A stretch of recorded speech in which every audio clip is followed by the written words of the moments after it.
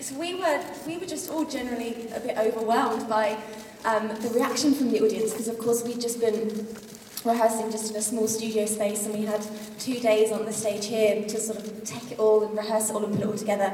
And then suddenly we had almost 3,000 people sort of cheering and screaming and up on their feet dancing and, you know, filming and everything at the end. And it was just so exciting. We were all on such a high afterwards, and it's been like that every night since. We just can't believe our luck. We're having the best time, and we love the Seoul audiences. So thank you so much to them for coming along and partying with us, basically.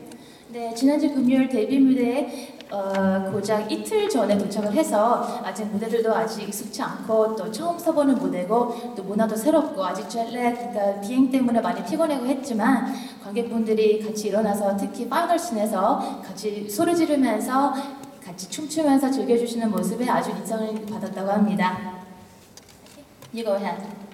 Yeah. Same question. Yeah. Yeah, just delighted to be in South Korea, delighted to be in Seoul. It's an amazing place.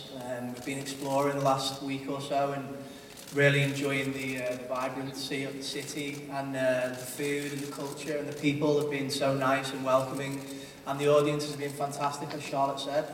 So just glad to be here and looking forward to touring all of South Korea.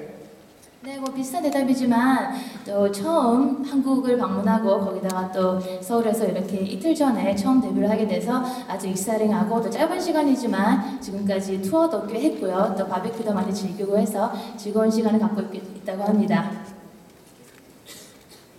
Okay, so Gary, could you?